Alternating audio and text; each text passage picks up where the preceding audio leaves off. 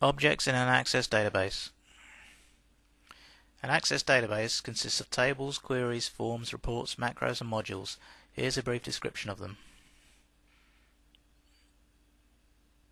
In Access, all data is stored in a table. A table will have unique column headings. These are otherwise known as fields. We assign a data type to a field. For example, a first name field would have a data type of text. A price would have a numeric data type. Tables can be created with a wizard or manually. Once created, you can then enter data into the table. Every time you add a row to the table, it will become a record. You can also define relationships between your tables. A query is used to get a view or to find data in your table. If, for example, you wanted to find all customers in London, you could set criteria in the query to give you this subset of data. You may also want to find which invoices are unpaid in your system and could use a query for this.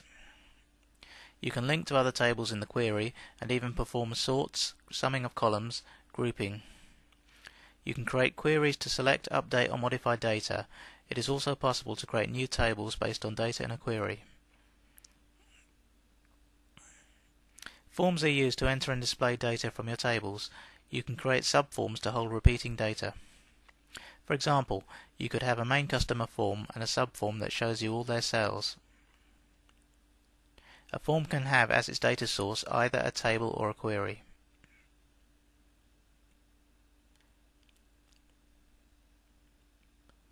A report is used to output data to the screen or printer. You can have sub-reports within a main report. A report can have as its data source either a table or a query.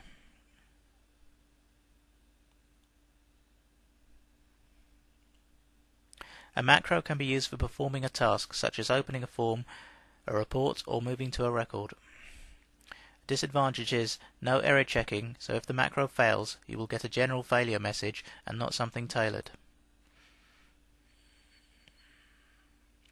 This is where you write programming code to control access, and a knowledge of VBA is required.